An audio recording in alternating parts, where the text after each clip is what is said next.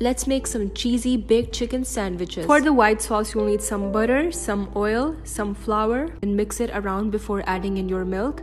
Now keep using a whisk to get rid of any lumps. Add in half a chicken cube, some salt, black pepper, chili flakes. Keep mixing until the mixture thickens like so. Now for the marinade, you need some lemons, tandoori masala, some chili flakes, and some soy sauce. Marinate it for as long as you can wait. To cook it, just add some oil and garlic to a pan and add your marinated chicken. For the assembling bit, pour some white sauce, some bread slices. Now drizzle ketchup and mayonnaise on top and spread it in a way that it covers every single corner. Add a sprinkle of cheddar cheese, bread slices, white sauce, the chicken mixture, capsicums and onions, bread and white sauce, some mozzarella and cheddar cheese on top with some olives.